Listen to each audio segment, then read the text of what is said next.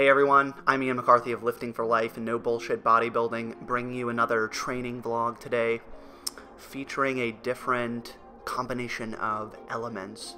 We have the music, as we've used in some vlogs, and the informative text, and as you may have noticed, I'm talking to you, so that would be a voiceover.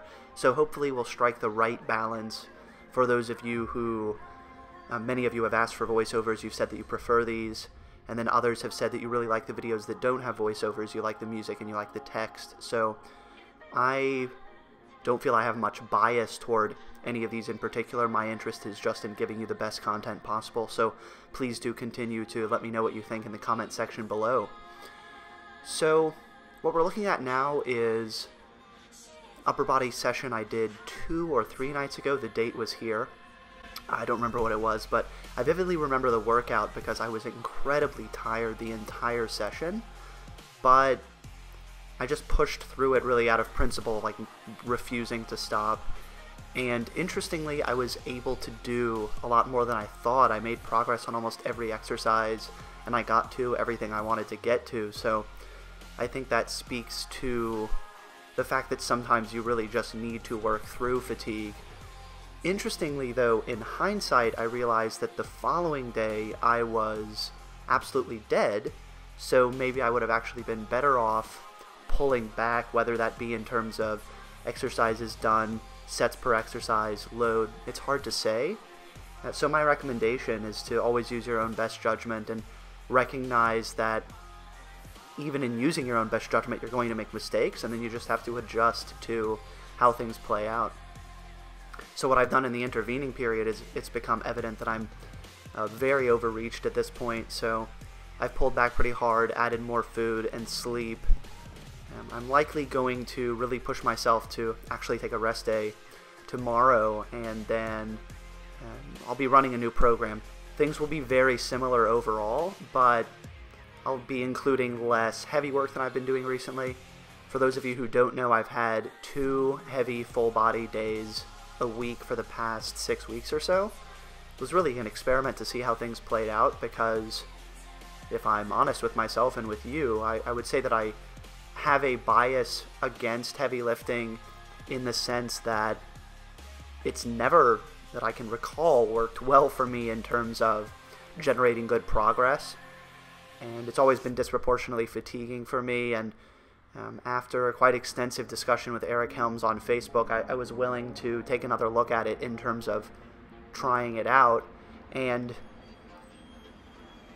I realized that I'm having, well, I was going to say having this discussion with you, I realize that I'm recording this voiceover in the context of, you know, feeling very overreached right now, and that's going to skew my judgment. But if anything, I might say that my opinion is more negative than it was, in that I'm quite willing to grant that there is plausibly a benefit to heavy training in the context of hypertrophy, but it is very disproportionately fatiguing in the sense that on a per set basis, heavy training will fatigue you more, and in terms of hypertrophic response relative to fatigue, you're getting more fatigue if you're comparing heavy training to moderately heavy training, let's say, you know, doing sets of 8, doing sets of 10 or 12, or even light training.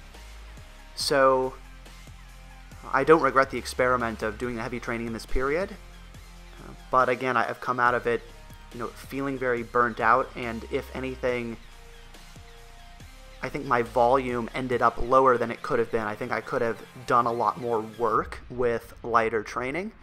So with my next program, that I already have a really good sense of what it's going to look like. I want to finish it off. For those of you who have been following me on Instagram, that's where I've been talking about this the most, but I'm working on a project called the working title is the Lifting for Life Hypertrophy Program, but as I'm working on it, it's becoming way more expansive. It's looking like it's going to turn into a book on how to train for muscle gain, and I'm going to run, you know, an initial version, a sketch, a general idea of what the program is going to look like, see how things play out for me, see if I'm better able to recover than I've been able to over the past few weeks, because I've realized that a huge part of making the program, making the project the best it can be is ensuring that people are able to recover. I want people to make really good progress, but I don't want them to feel like shit.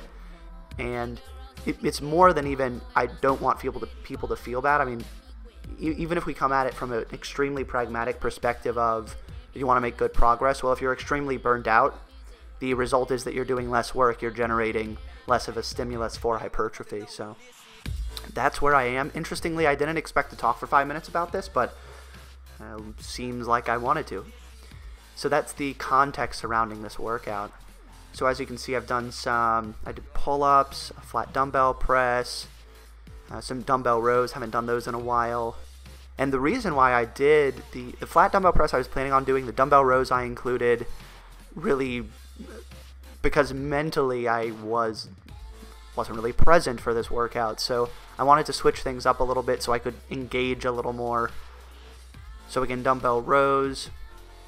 And then maybe half or 2/3 of the way through the workout, I got a little bit of a second wind. I say that I didn't really have a first wind, but I added a little more at the tail end than I expected I would be able to do. But I did a lot of single sets because my overwhelming sense was I could do one good set on a lot of these movements and not two good sets. So my preference would be to do more exercises, one good set on each exercise, and prevent myself from,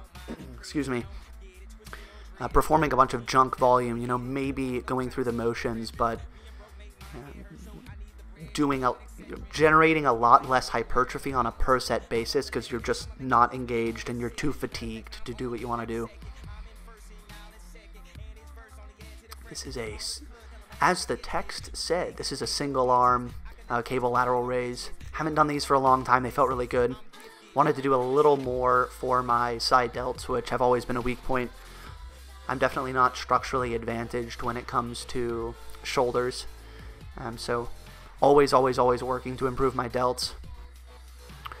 Some rope pushdowns here. And for those of you who ask this question, and not just people asking me, I mean, this is a question that comes up in the evidence-based community frequently, the question of, do we count bench press, do we count shoulder press, etc. toward triceps volume?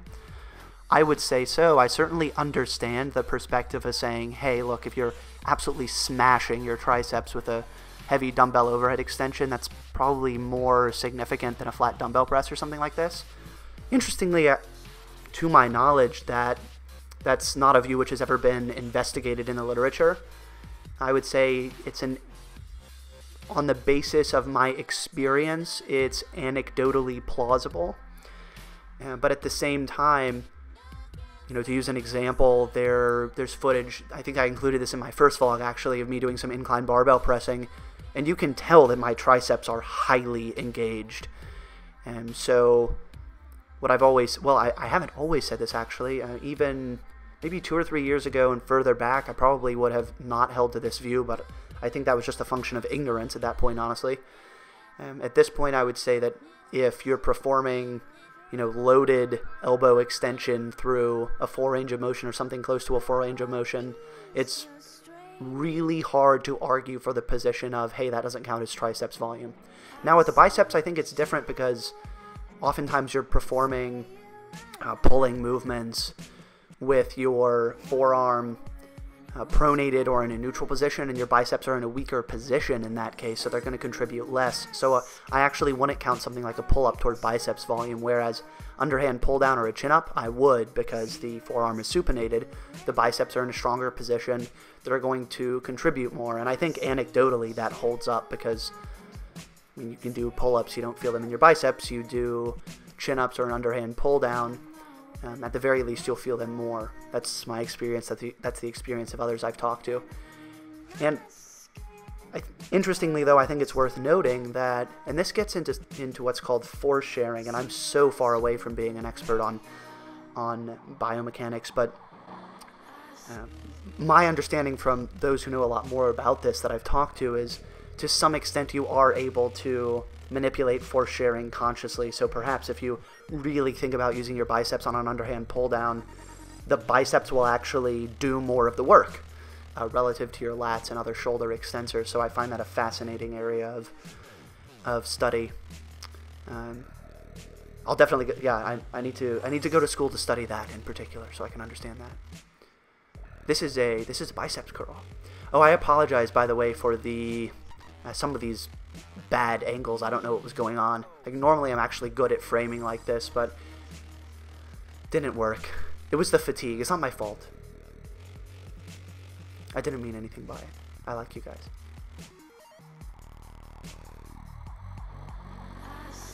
So I step out quite a bit to alter the tension curve. This is a very technical explanation. It makes it more dissimilar to something like a barbell curl. And you'll notice that my shoulder is hyperextended here. So that's going to lengthen the biceps at the shoulder joint, since they... Interestingly, Andrew Vygotsky, in a discussion I had with him, gosh, this was about 2 years ago, he's actually been able to look at cadavers, and if I recall correctly, he said that it looks like both heads of the biceps cross the shoulder, not just one of the two heads. For the one person out there who is interested in that, and that one person is me. Alright, so finished off the workout with 4 sets of 15 of cable crunches, as my abs are definitely something I've wanted to focus on a lot over the past year or so. I probably neglected them a bit previously. My abs and arms, I neglected quite a bit. 4 sets of 15, focusing on lumbar flexion. Alright guys, so we're coming toward the end of the video. Thank you so much for listening. I realize a lot of this wasn't directly relevant to the video, but I hope it was at least valuable to you in some other sense. Provided you with some informative information. So if you like the video, please do hit the like button. Please do comment below. Really appreciate you watching and listening. I know I don't have the sexiest voice, but I have a good brain. I consult myself frequently, and I will see you again soon.